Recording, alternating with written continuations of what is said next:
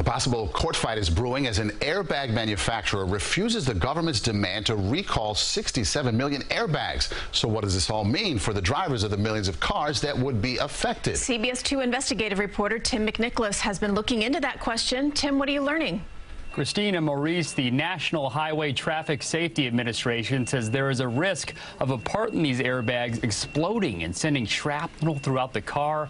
They say cases are rare, but nonetheless unsettling to hear a week away from one of the busiest travel weekends.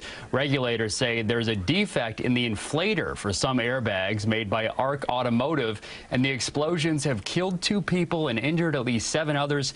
Now, just this month, General Motors has recalled nearly 1 million vehicles made from 2014 to 2017. Cars affected include the Chevy Traverse, GMC Acadia, and Buick Enclave. But not every individual car of that make and model is being recalled. GM says they'll notify customers if yours is affected.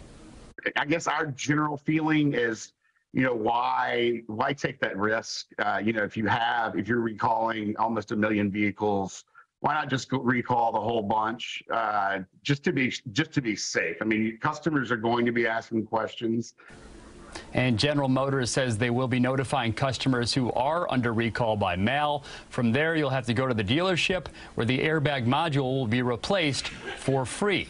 This investigation has triggered several recalls since 2017 from automakers like Volkswagen, BMW, Ford. Experts say there may be more than 30 million cars with these inflators. Arc is insisting the parts are safe. Christina Maurice. Okay, Tim, thank you.